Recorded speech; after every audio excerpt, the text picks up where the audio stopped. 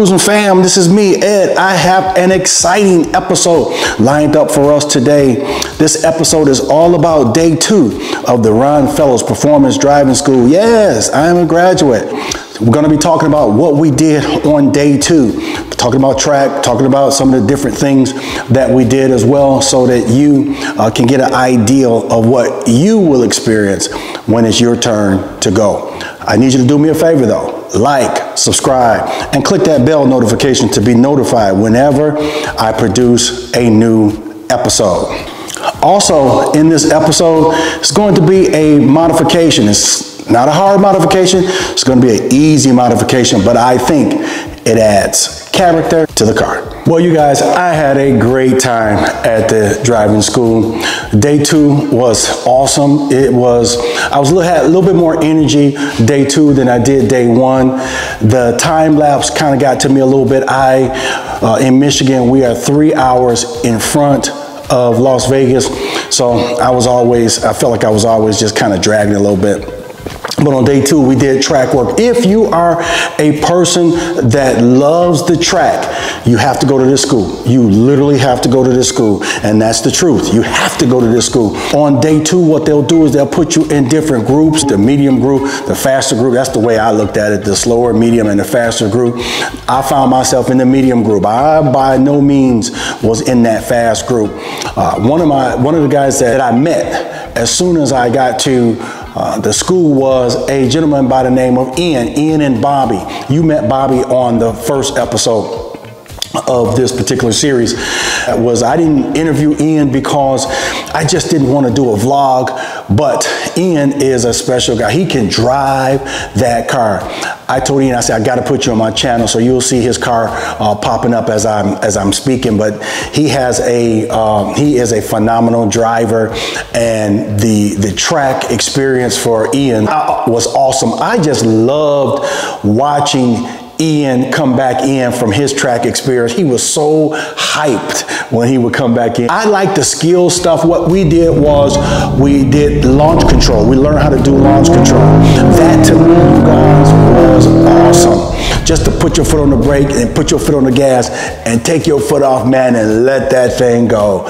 And so I really enjoyed that. I also enjoy autocross. We did autocross, and autocross to me was the best of both worlds, where we had some skill things, some speed things, and it was just, I really enjoy autocross.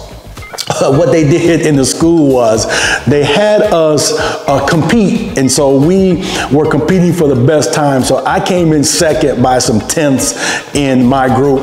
I enjoyed that, man. I was proud of that because I was tired, man. I was just trying to have some fun there toward the end, and so to come in second, man, I enjoyed that. Then we also did on the second day, we learned about the car. That was awesome. Just to learn about the car, different things about the car, where the jack pucks go, and how do you get into the car when you lose power, those kinds of things. And the teachers were just so informative.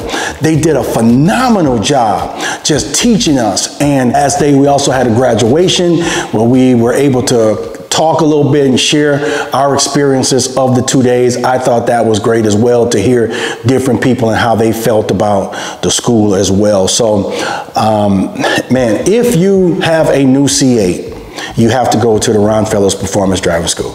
You have to go. I mean, man, some people call it a bucket list. I call it a must do. You have to do this.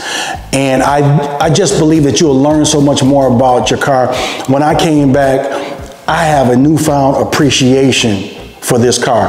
I'm gonna share this story with you, then I get out of you guys' way. One of our classmates was an engineer, and he got choked up because he started talking about the details that the engineers went through in order to produce this car. And it did something to me. It did something to all of us to hear him as a professional talking about his colleagues in terms of just expose the tape on the sticky end. Take that off, and then we'll take off the other one. and we'll get this stuck right on. So then we'll get take that paper off that exposed the sticky end, discard that. And so I already lined them up, already had them lined up. Hopefully you guys can see what I'm doing here. And I put it down and just glue that bad boy right there in place, man. That's all it is to it. That is all it is to it.